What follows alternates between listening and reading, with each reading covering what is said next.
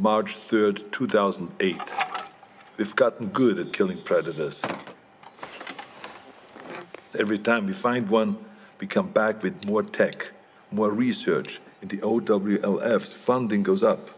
Together, we have gotten stronger and more efficient. For a time, the aliens were surprisingly predictable. They had no idea that we knew so much about them. But that began to change. They sent better hunters every time. They're beginning to see us as a threat. Or we've become a more worthy prize. Maybe both.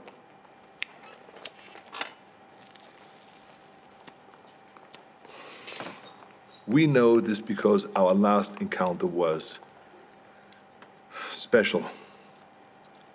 We weren't certain if they had any gender to speak of, but that changed when we came into contact with the female.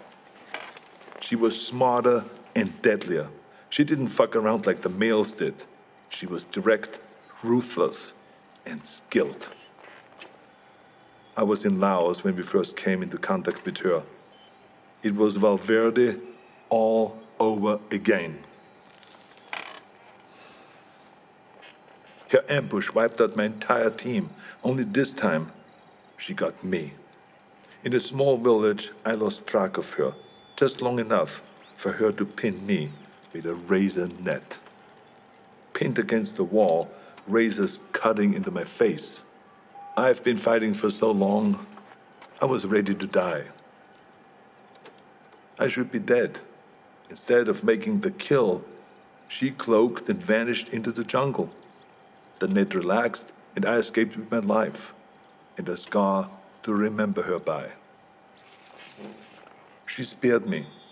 Only me. Like she knew who I was. I returned to the exfil. My first failed mission in a long time.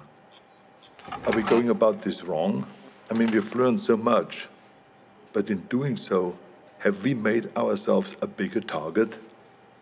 I can't stop thinking about something Napoleon said. You must not fight too often with one enemy, or you will teach them all your art of war. I started this believing that we were learning how to hunt them, or maybe she let me live to just be hunted another day. We were teaching them how to hunt us,